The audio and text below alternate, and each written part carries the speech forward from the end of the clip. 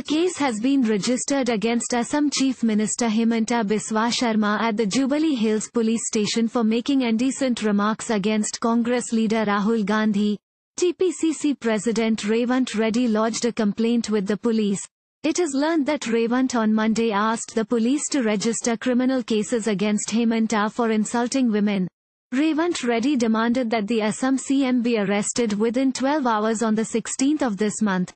Himanta Biswa Sharma, who was sworn in as the chief minister, said it was a shame to make such obscene remarks during the election campaign. He immediately filed a criminal case against Himanta Biswa and sought his dismissal from the post of CM. On Monday, Revanth Reddy along with several other Congress leaders lodged a complaint at the Jubilee Hills police station against Himanta Biswa Sharma for making indecent remarks on Rahul Gandhi. To this extent, several complaints were filed by the Congress across the state on Monday, February 14. The complaint mentioned the respectable family background of Rahul Gandhi.